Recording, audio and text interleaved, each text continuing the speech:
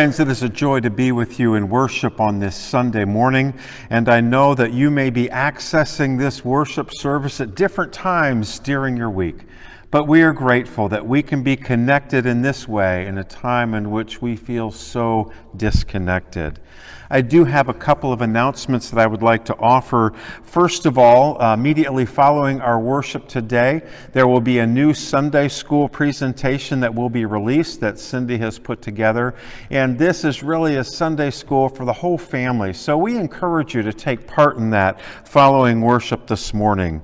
I also want to remind you that we continue to worship in the church, even though we are in smaller groups that are socially distanced, and we're able to watch worship together and participate in that way. I also want you to know that we're going to be trying something new next week, that we are going to be having coffee hour following worship, and that will be via Zoom. So watch your email this week for an invitation to participate in coffee hour via Zoom, and we'll look forward to seeing how that works. Friends, I am excited this morning because we have the privilege of celebrating the sacrament of baptism. Chris and Chantell have worshiped with us for quite a while, and their history goes even back further than that, but we're going to let them tell that as they introduce themselves in the baptism. But we have not been able to welcome them into worship, but we didn't want that to stand in the way of being able to baptize Atlas. So we're excited to do that this morning. Also, we have the privilege of celebrating together the birth of a child in our congregation. And I thought how sweet it is that following All Saints Sunday, where we celebrate those members of our church who have passed away in the last year, that this Sunday we get to celebrate a baptism and we get to celebrate the gift of new life in our congregation. Molly and Greg had a baby boy, so we will look forward when we can celebrate with them in person. But we wanted to introduce Lucien to you today, and so we are grateful to do that. And now would you please prepare your hearts for worship.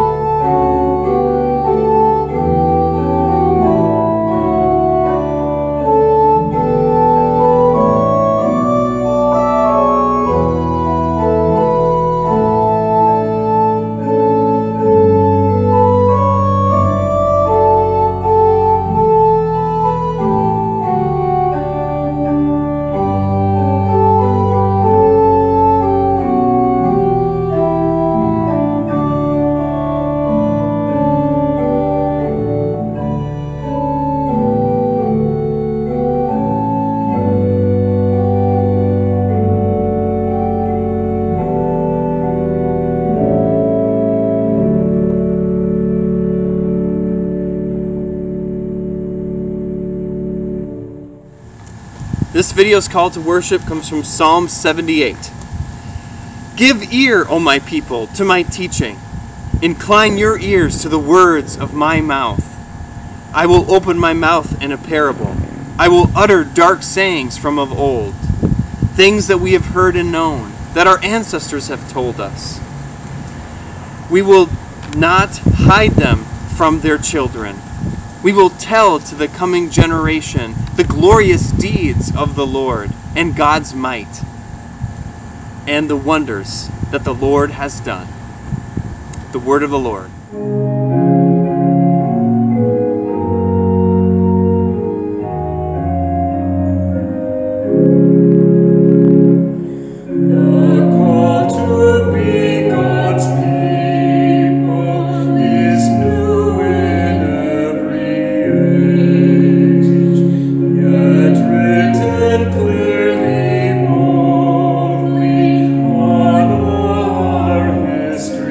Page.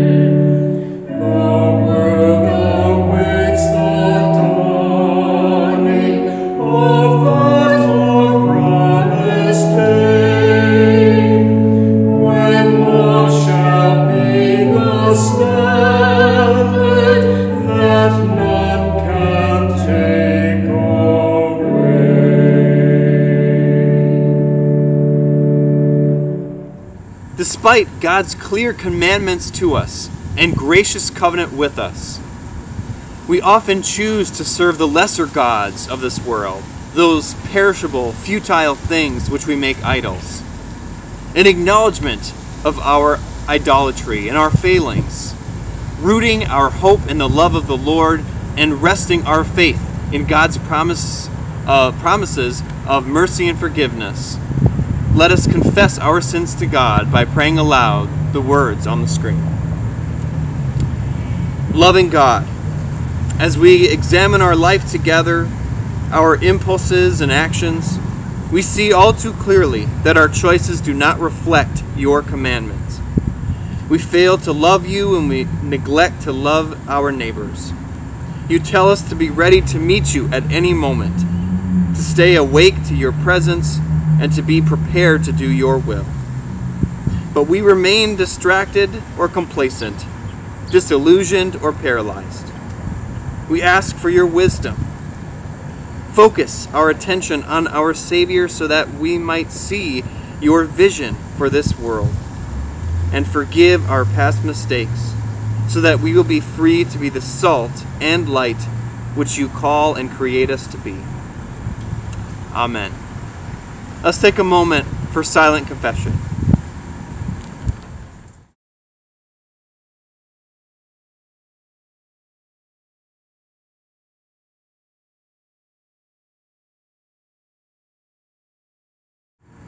The first verse of Psalm 70 says, "Be pleased, O God, to deliver me. O Lord, make haste to help me." Friends, let us believe the good news that God has answered this prayer and that through Jesus Christ we are forgiven. Thanks be to God.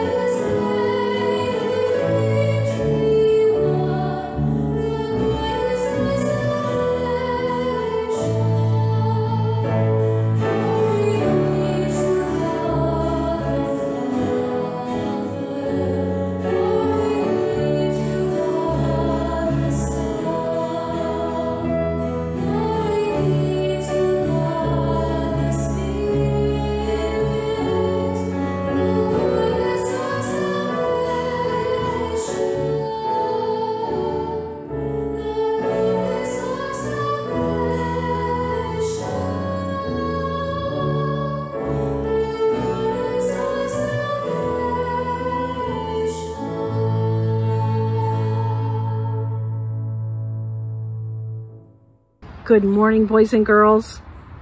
Do you know what it means to be prepared? Yeah, to get ready for something, to anticipate something happening, maybe preparing for an emergency.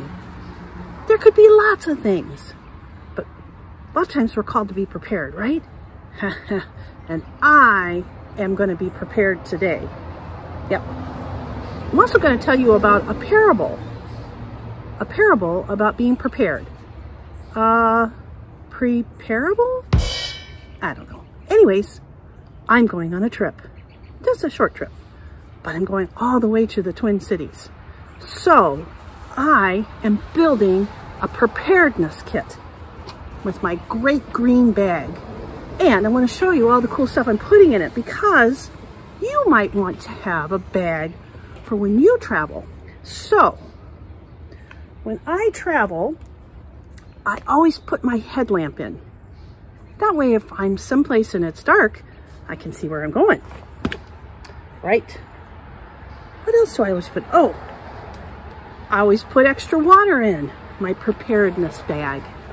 Yep. And, well, hand sanitizer. Like to be nice and clean. I often take my sunglasses because it may be very sunny, like it is today. But because it might snow, I'm going to take a hat. And I'm going to take, let's see, what else? Oh, better take some coffee with me. Gotta take coffee. Oh, I better take an extra plug-in for my phone. Man, this bag's getting full. A book. You never know when you're going to get bored. So always have a book in your preparedness bag. And, oh yeah, the last thing, my toothbrush and toothpaste. I just like to be minty fresh all the time. So I have a pretty good bag here, and I am prepared to go to the Twin Cities, no matter what the weather is like. Well, Jesus tells this story about 10 women. They are all brides, and they're going to get married soon. And they are waiting for the bridegrooms to come.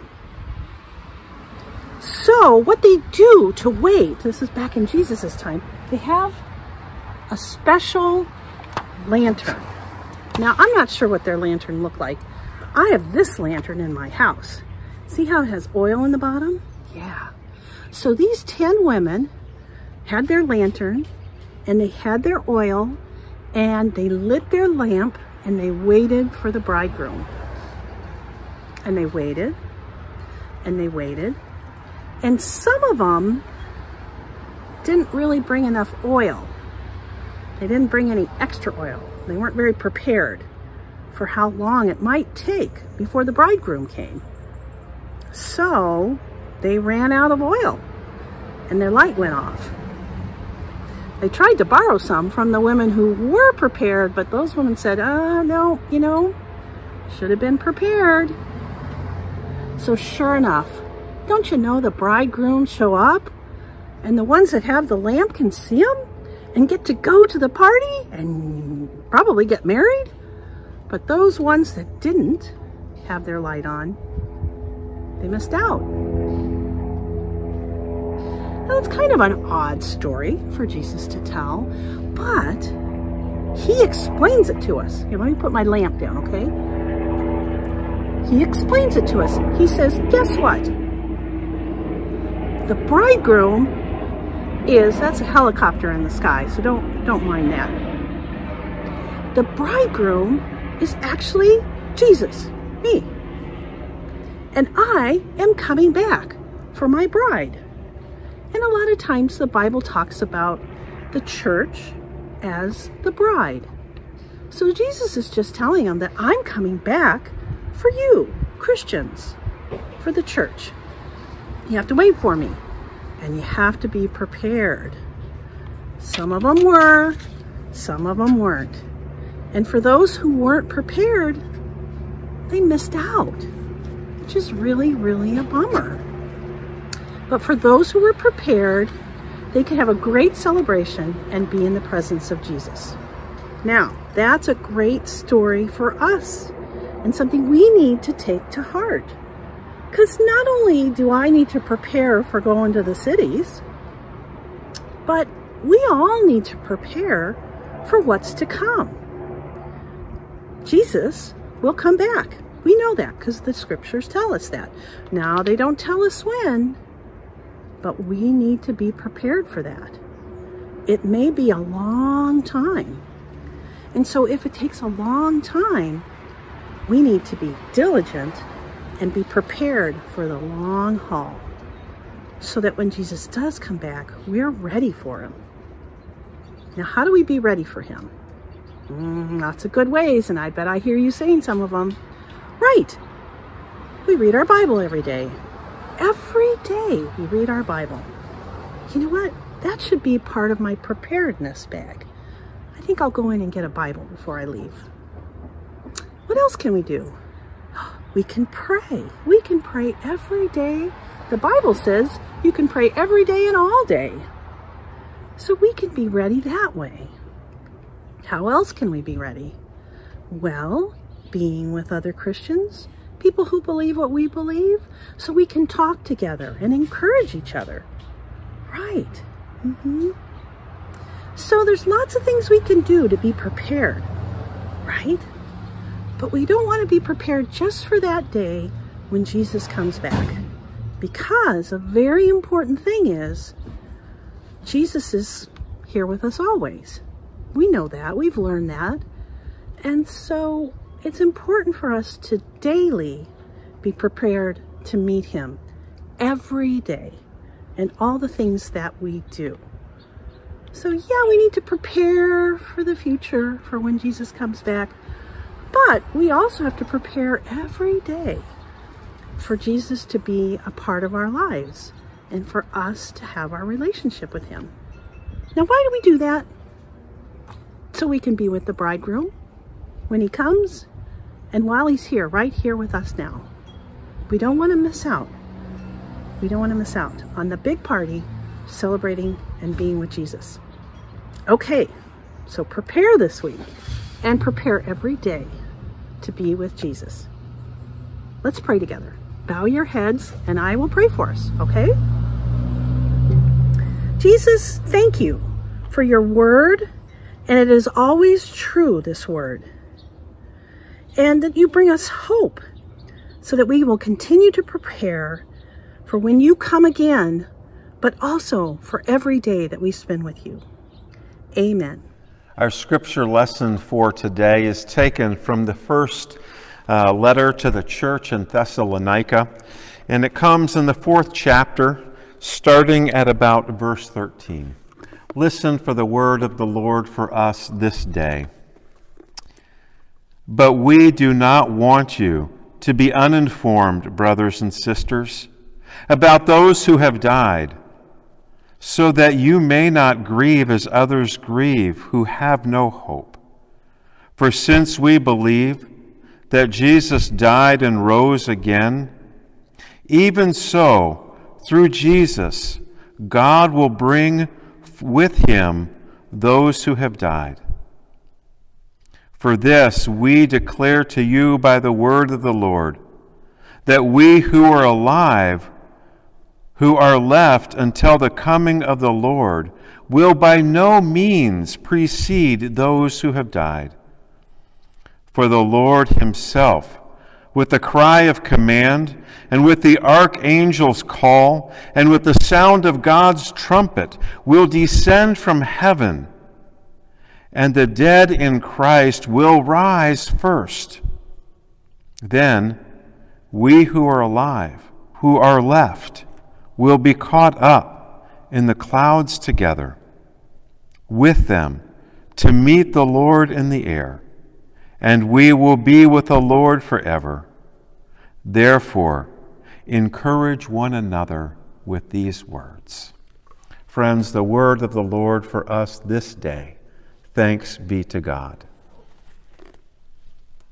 One of the cruelest realities of this season of COVID-19, this pandemic that we are living through not only in our country, but around the world. The cruelest reality has been the number of our most senior folks, our most senior members and friends of our church, who have had to endure months of living in isolation. It has also been a cruel reality that there have been a number who have died during these times. And in our world, there has been those who had to die by themselves. I remember the time well because back in March, we had the opportunity to move my dad out of skilled nursing and back to his apartment on the campus, the senior living campus that he lived on. And it happened just in time. because the very day after we moved my dad back to his apartment while he was in hospice care, they shut down the skilled nursing wing, meaning that nobody could leave and nobody could be reintroduced because COVID had been introduced into the skilled nursing facility. One of the reasons that we were able to return my dad to his apartment that he missed greatly was because I agreed to be the one that would go and care for him 24 hours a day, 7 days a week when that time came. And that time did come. And I went to be with my dad, and it was very different living in his apartment. We weren't allowed to go out. The meals were delivered to the door by the staff, and there was kind of this arm's length exchange, trying to stay as far apart from one another as possible. My father's hospice nurse spent a great deal of time with us. And so one day I asked him, I said, "Why do you spend so much time with us? We enjoyed his presence, don't get me wrong." He was quiet for a moment. And then he said, "Because I can laugh here. When I go to skilled nursing, there are only tears behind my eyes because people are dying, not only from COVID, but they are also dying from loneliness." I went and looked up the statistics in the place where my dad lived, and on that campus they've had 122 cases, 53 of whom have been staff. And there have been 19 deaths that have been attributed to COVID. And so there was that real sense of isolation. Spouses had to be separated. They could no longer visit their loved one in skilled nursing. Families couldn't visit. And so it was very devastating for many. And there are a significant number of people who have passed away in the hospital without their loved ones being able to be present. It wasn't that family and friends didn't want to be there, wouldn't do anything within their power to be there, but the hospitals had to keep visitors out in order to fight the spread of the virus. In some cases, there were medical personnel who kept vigil with those who were dying, but that wasn't always the case. And as sad as it is, we have no way of knowing what is experienced by those who are dying alone because we can't ask them what it was like. The former hospice chaplain, Carrie Egan, says that in a sense, we all die alone, even if we are surrounded by people we love. Often, as we die, our bodies are breaking down and our minds are someplace else. The conscious experience of death is, by nature, solitary. Egan goes on to say, many people are not responsive at the end. Their bodies are busy doing something else. And friends, that was the experience that I had with my dad. A few days before he passed away, my sister and I noticed that there was a shift.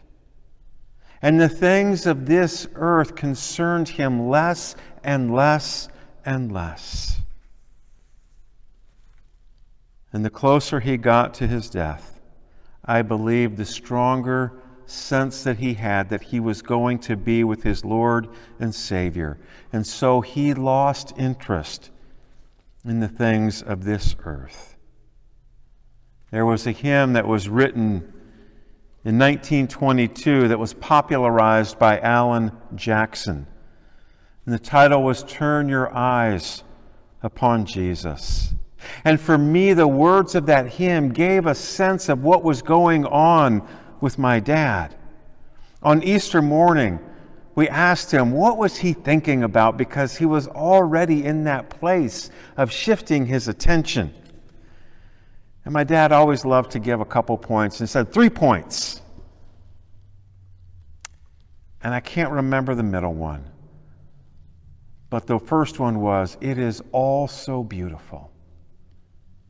And the third one was the glory of redemption. Turn your eyes upon Jesus. Look full in his wonderful face, and the things of earth will grow strangely dim in the light of his glory and grace.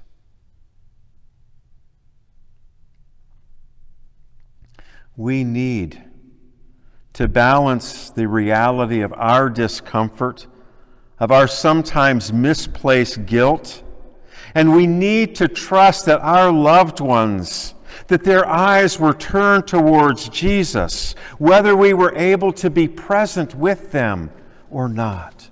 That the things of this earth grew strangely dim as they were looking towards seeing Jesus face to face. We may not be able to be with our loved ones in their last moments, but we need to remember that we had the privilege of being with them in their lifetime. Some of this helps us understand today's reading from 1 Thessalonians. This passage of Paul's is oftentimes read as a blow-by-blow description of how Jesus' return will take place. As if God had sat down and given his apostles an advanced copy of the order of the day. But friends, if we read it in that way, we miss what Paul's true concerns were.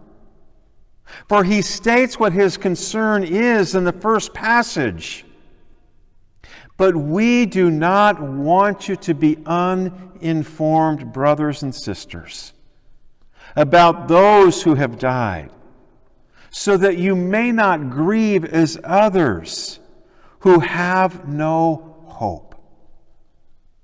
The Apostle Paul, in his writing this under the inspiration of the Holy Spirit, wants us to be fully informed about what takes place after we die and the hope that we have that is not based on our own resources, but it is a hope that is based on God's love for us. After Jesus' ascension, angels had told those who had witnessed the event that Jesus would return. And most of his disciples assumed that Jesus was coming back soon. They were expecting him at any minute. But as time passed, and as some of their brothers and sisters in Christ began to die, the surviving believers worried that the deceased would be excluded from all the benefits of the return of our Lord and Savior Jesus Christ. Some of them may have even had survivor's guilt, as well as they might have been worrying in the back of their mind that if they were to die before Christ returned, would they be excluded from eternity with Jesus? But as Paul writes, they shouldn't grieve as others who have no hope.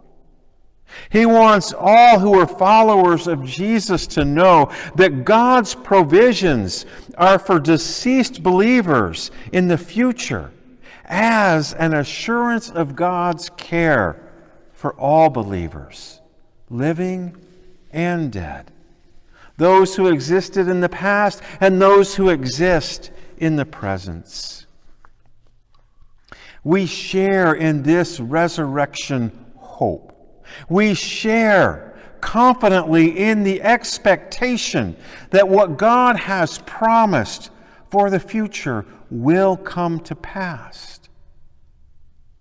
It empowers us who follow Jesus to live with a different attitude about death than those who don't follow Jesus. We will still grieve the loss of a loved one who dies. We will still feel gutted if we are not able to be with our loved ones when they pass away. But friends, we are not without hope. We are not without hope for ourselves, and we are not without hope for them. Paul reminds his readers, those who were there 2,000 years ago and those who have heard this reading today, that Jesus died and rose again. And thus we can count on the fact that when Jesus returns, God will bring with him those who have already died. In other words, as God has done for Jesus, so he will do for those who have died in Christ. Paul is writing out of a pastoral concern for his readers of 2,000 years ago, and his readers who have heard this very word today. He wants them to remain confident that both they and their friends and their loved ones who have been in Christ, when they die, will be reunited with Jesus, and that we will be reunited when Jesus returns. Hope is a word that we use in our everyday language. And oftentimes when we use the word hope, it is a wish that is rooted in a human desire. We hope the Packers win this weekend. That's a wish that is rooted in our human desire. But a biblical hope is very different, because a biblical hope is rooted in God's love for us. It is rooted in Christ's resurrection, and it is rooted in God's faithfulness. It is rooted in God's promises to us. A biblical hope imparts a view of life beyond the end of our earthly life. And while we can't see that ourselves, we trust that God can. And based on that, our hope has an eternal perspective. That understanding enables us to count on the kingdom of God eternally, coming in all its fullness, and that we have a place in it. In this understanding, it is of supreme importance to the life of faith, because without it, we have nothing to look forward to. That beyond whatever we ourselves can make out of this life, but friends, we have an eternal hope that extends far beyond our lives. It's not possible today to know exactly and literally what Paul intended about the details he gave us of Christ's return. But at a minimum, it's probably pretty clear that the rendezvous that the Apostle Paul is talking about, the image of the sky, helps his readers understand and conceptualize that when Jesus is returning, he is going to bring with him our now resurrected brothers and sisters in the faith who have passed before us, but now are with Christ. As Paul paints that picture, it is almost certain that he had a vision of the way that a king returns, a victorious king returns into the city. He probably also had in his head the apocalyptic motifs that oftentimes included clouds, which we can see throughout Scripture, which Paul identifies as the place where Jesus' living followers, the dead in Christ, come together to meet with God. Paul did not designate clouds as a rendezvous location simply because they were some phenomena in the sky, but because clouds have often been used throughout the Old Testament to indicate God's presence. I could list off so many of them, but we only need to remember when the Israelites escaped from Egypt and that God gave them a pillar of clouds by day to follow that signified God's presence. When Paul tells his readers that they will meet Christ in the clouds, he is saying that they will be in the presence of God the Father, along with Christ. If Paul were writing to us today about our grief over those who we have lost over the last year, over the last many years in our personal lives and within the life of our church, he would probably look at some other images besides clouds to kind of mark God's presence with us. Because we have adopted clouds kind of as shorthand for troubles or worries, such as the times that we speak of looking for the silver lining in the darkest clouds.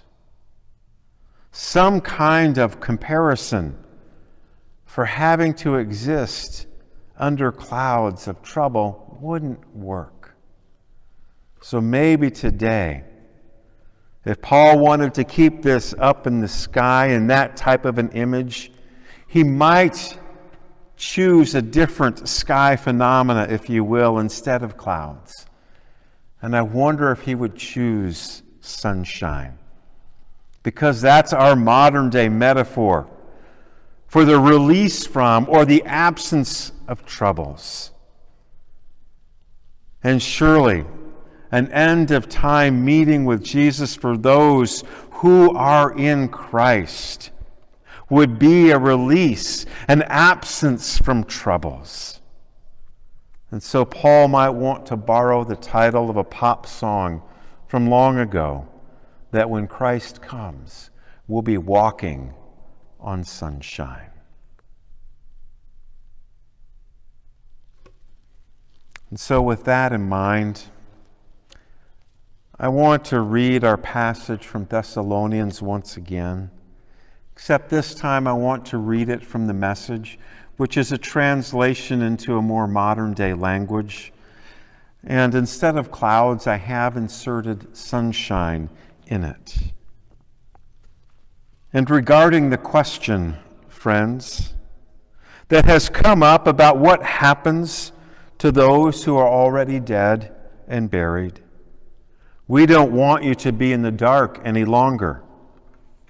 First off, you must not carry on over them like people who have nothing to look forward to, as if the grave were the last word. Since Jesus died and broke loose from the grave, God will most certainly bring back to life those who have died in Jesus. And this we can tell you with complete confidence.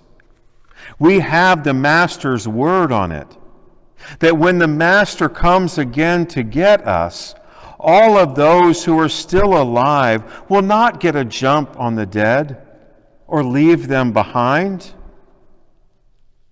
In actual fact, they will be ahead of us. The Master himself will give the command, archangel thunder, God's trumpets blast. He'll come down from heaven, and the dead in Christ will rise. They'll go first. Then the rest of us who were still alive at the time will be caught up with them into the sky to meet the Master. Oh, we'll be walking on sunshine. And then there will be one huge family reunion with the Master. Friends, I want to invite us to take a moment to sit before God and review those in our lives who we have lost to death.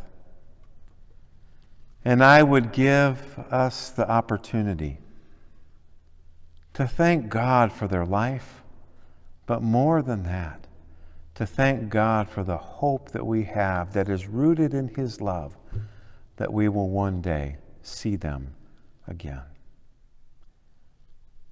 And friends, I know that there are many of us who have experienced other losses during this time of COVID, whether it's looked forward to events, whether it's family celebrations that could not happen, whether it's a job that is no longer ours, whether it's a vacation we didn't get to take, whether it's the loss of a senior year in high school, the loss of a sports season,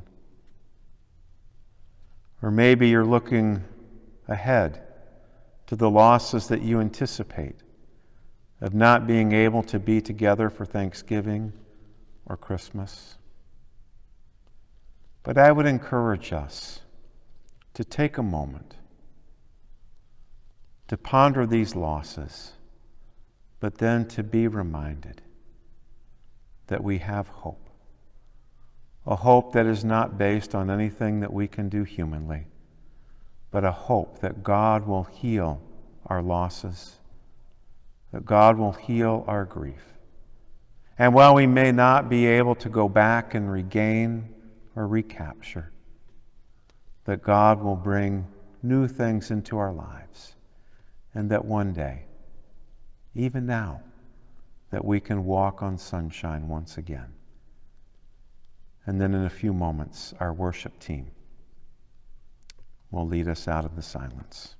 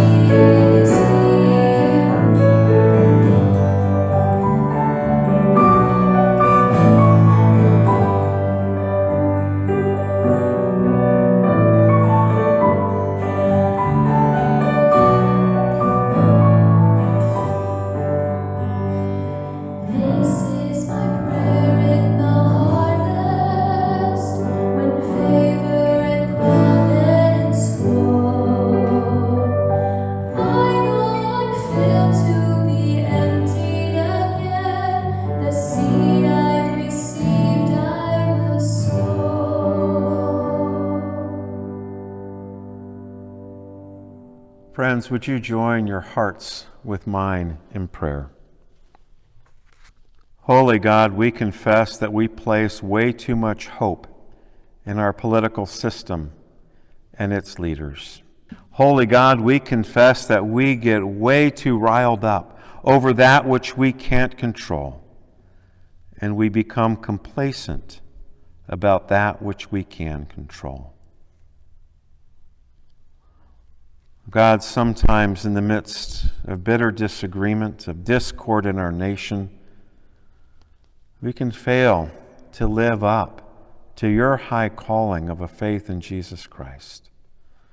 And so, God, let us be reminded once again from the words that are found in Romans chapter 12, starting at verse 9, of how you call us to live as followers of Jesus Christ. Holy God, may we let our love be genuine. May we abhor what is evil. May we hold fast to what is good. May we become great at loving one another with affection. Make us great at outdoing one another in showing honor. Make us great in our fervor of spirit to serve the Lord. Make us great in hope.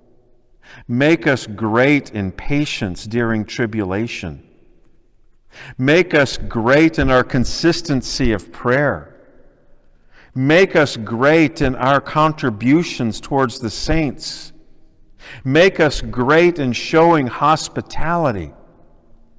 Make us great in blessing those who persecute us. Make us great in rejoicing with those who rejoice. Make us great at weeping with those who weep. Make us great at living in harmony with one another.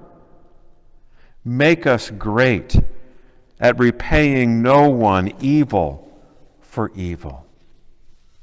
Make us great, living peaceably with all. Make us great at feeding the hungry, even if they are an enemy. Make us great at not being overcome by evil, but make us great at overcoming evil with good. We pray all these things in the strong name of Jesus, who taught his followers to pray, Our Father, who art in heaven, hallowed be thy name.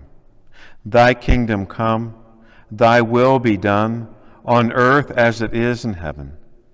Give us this day our daily bread, and forgive us our debts, as we forgive our debtors. And lead us not into temptation, but deliver us from evil. For thine is the kingdom, and the power, and the glory forever. Amen. Friends, it is always a joy in the life of the church when we have the privilege and opportunity to baptize a child into the church of Jesus Christ. And even though we are not gathered together physically as a community of faith, and we are separated by distance, that we are still bound together by the Holy Spirit, and we trust that as we baptize Atlas today, that the Holy Spirit is present and that the Holy Spirit is connecting us to one another. Hear the words of Jesus Christ. All authority in heaven and on earth has been given to me. Go, therefore, and make disciples of all nations, baptizing them in the name of the Father, and of the Son, and of the Holy Spirit, teaching them to observe all that I have commanded you. And lo, I am with you always, even to the end of the age. In baptism, God claims us and puts a sign on us to show that we belong to God. God frees us from sin and death, uniting us with Jesus Christ by his death and resurrection.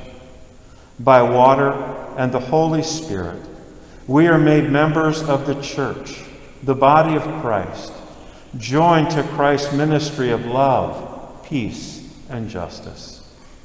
Let us remember and rejoice in our own baptism as we celebrate this sacrament. Chris and Chantell, I'd invite you to come forward to the baptismal font.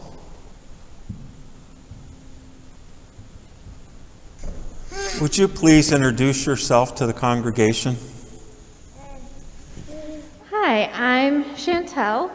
I used to work here down in the nursery when I was in college. I really enjoyed all of the people that I met, all the families that I worked with, and I'm really excited and looking forward to joining the church.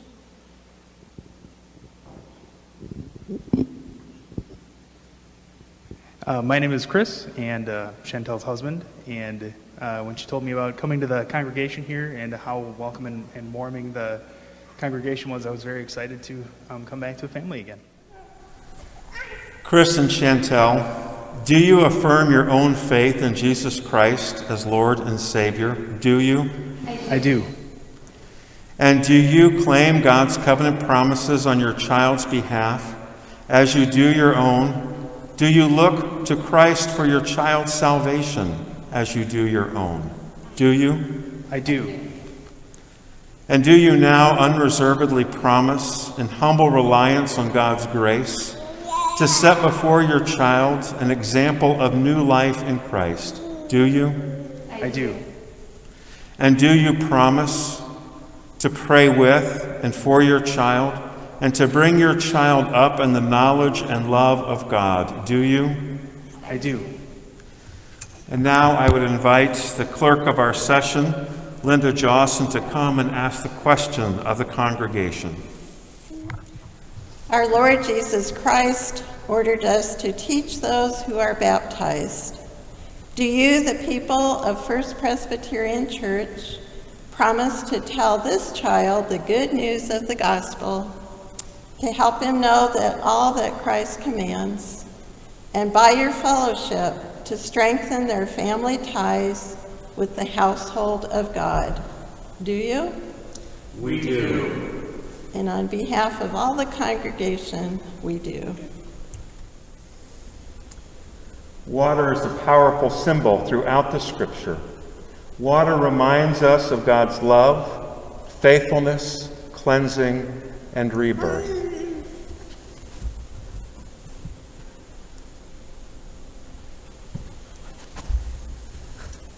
Would you join your hearts with mine in prayer? Gracious God, pour out your Holy Spirit upon us and upon this water, that this baptismal font may be the beginning of new birth.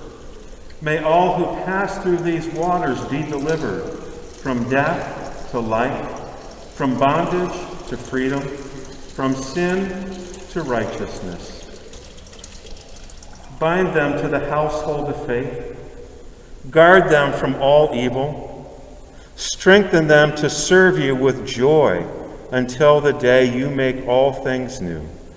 For we ask these things in Christ's name. Amen. What is the Christian name of this child? Atlas James. Atlas James, child of the covenant. I baptize you in the name of the Father, and of the Son, and of the Holy Spirit. May you come to know Jesus early in your life, and may you serve him all of your days. And all God's people said, we are witnesses. Chris and Chantell, as a church, we would like to give Atlas a handmade blanket as a sign of our commitment as a church to nurture and embrace him as he grows. We would also like to give your family a First Baby Bible so that you can begin reading stories of the Bible to him. He's very precious, and our hope is that he will always feel comfort and warmth here at our church, and that this place will be a peace for him, and he will feel a part of this church family.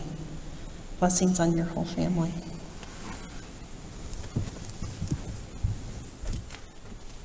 The one part that I really miss about doing baptism in this way is it's always a joy to take a child and walk them around the congregation and introduce them to the congregation, to those who might teach in Sunday school or lead in VBS, or those who might volunteer with youth ministry or even help lead a mission trip in the life of our church.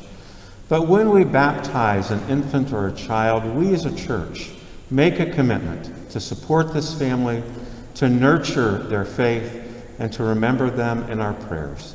And so I would encourage us already to be participating in that vow and remembering this family in our prayers in this week. Thank you.